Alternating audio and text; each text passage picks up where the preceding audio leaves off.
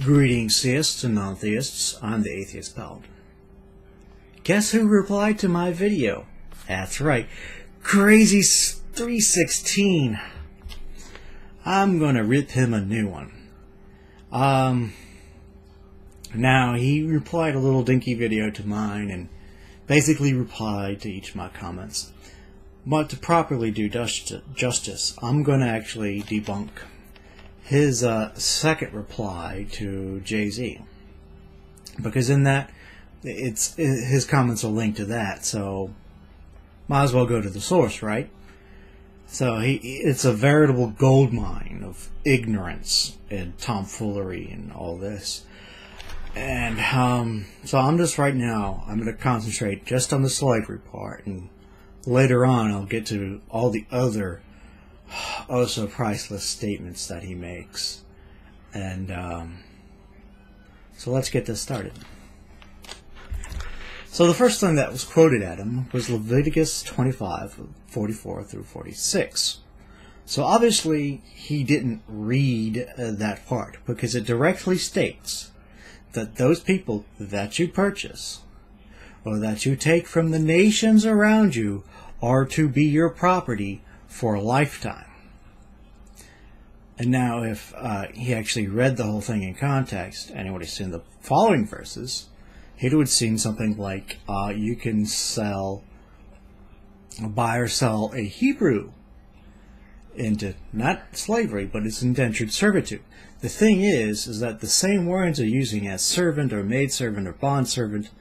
They're all used the same, so I'll give him just a little bit of leeway for that confusion.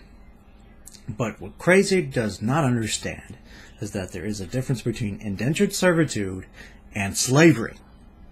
Slavery, by definition, is forced. Okay? But indentured servitude, so he's trying to say the Bible's not all that bad because it regulates indentured servitude. Well, it regulates both indentured servitude and slavery. So you still have nowhere to go with this, Krazie. And the thing is he does not understand this difference. Not at all. Zero. Nada. And so he's trying to say, oh, the Bible's better because of this. Even let's argue that somehow that slavery in the Bible is better than than it was in the Americas in the colonial times and the Civil War time. Even if we give him that argument, the lesser of two evils is still evil. Okay?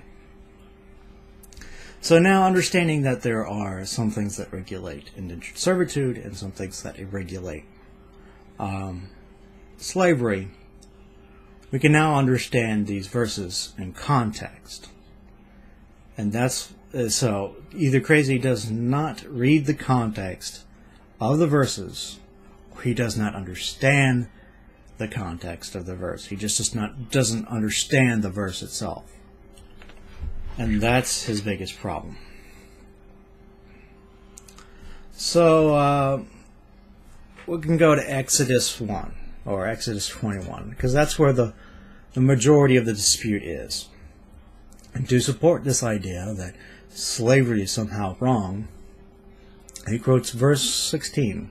He that stealeth a man, selleth him, and is found at his hand, shall be surely put to death. Finding the context of this particular verse is hard, because it's sandwiched in between to honor thy father and mother type of commandments. If you hit them, you shall be put to death, and then if you curse your father and mother, you should be put to death. So the context of this is not easily to be found. But again, if we read it within the conjunction of Leviticus, again we see that the fact, if a man is just taking a Hebrew person, then this is the situation.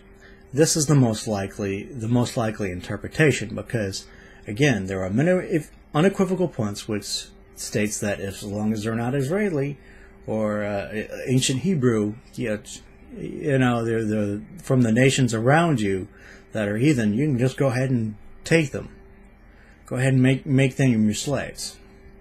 There are many unequivocal things about that.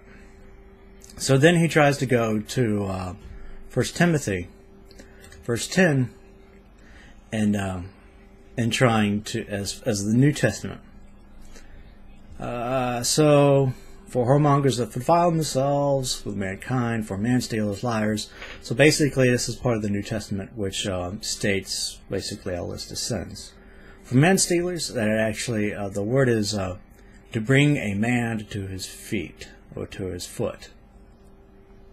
There's a lot of suggestion that this is enslavement, but according to Blue Letter Bible, it says one who unjustly reduces a free man to slavery, one who steals the slaves of others and sells them.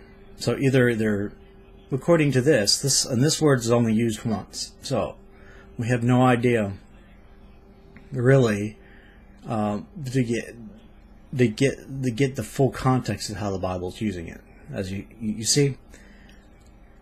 So somebody who steals the slaves of others, or takes, you know, if I go down the mall and steal someone there and then sell them to slavery, this is the most likely the context. Again, this is the most likely the cultural context to which it was referring to. So crazy. Again, this is not a unequivocal declaration that slavery is outright bad. This is referring to, again, a particular situation. So let's go on to Deuteronomy 15 through 18. Okay. Thou shalt not deliver unto his master the servant which he escaped from his master. So he's saying if a person is being abused, they can run away. But the thing is, it doesn't say that. As long as the servant runs away from his master. We don't know the context, but even then, again, the situation here of it's as the Bible quotes off laws that you should follow. It's never straightforward sections. It's always talking about this one second, always about that and another. So again, is this a situation where you're supposed to release them because of abuse? One cannot say. There aren't any things that clearly state anything about being escaped from abuse, or that this is a situation particularly about slavery. This could be an indentured servitude sort of scenario. So we don't know. Philemon.